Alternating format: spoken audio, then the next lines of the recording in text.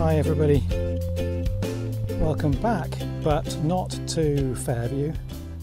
This time it's to the Soar Valley Railway. I'm going to take you on a quick tour, just walking around the track to show you just how neglected my little railway has been this last year or two, and to give me a starting point for the spring and the early summer of bringing it back to full working order, and hopefully showing you how I do operations on a lovely summer's day. So come with me now as we just take a quick walk around the railway. But then the first station on the layout here is Oadby. But as you can see, we've got a couple of little sidings, one for a permanent way train and some goods. And now as we walk through the garden, leaves absolutely everywhere. Got to do a lot of clearing. Every year I have to do some levelling of the track. So the track comes out the other side there and then follows along this border my neighbour's chickens to the little halt of Stanton. Just a small goods shed, a passing loop and another siding here. Over the River Soar,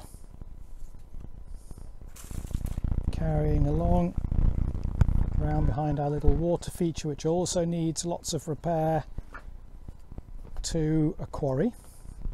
That's where I load up my ballast, and then this is where things have really got out of hand. You can hardly see the track in places. This is mostly bluebells growing and they've become a bit of a pest, so I've got to dig a load of them out. Around behind this huge pine tree. I'll come out this side. A siding here which is for a little scrap dealer.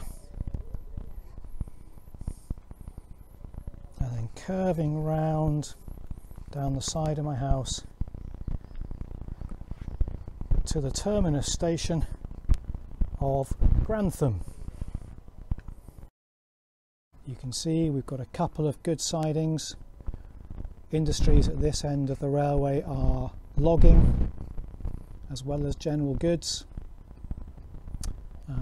Round behind the station is a spur which serves as a return loop, but also for the logging industry. And that's it.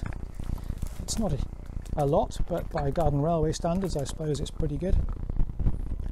And I'm really looking forward to sprucing everything up. My engines aren't running particularly well, they need oiling and stripping down and servicing. All the wagons need cleaning before the new season, and then I need to do a lot of repairing and renewing track work. But I'll post updates and you can follow my progress over the coming months. Alright, thanks for watching. See you again soon.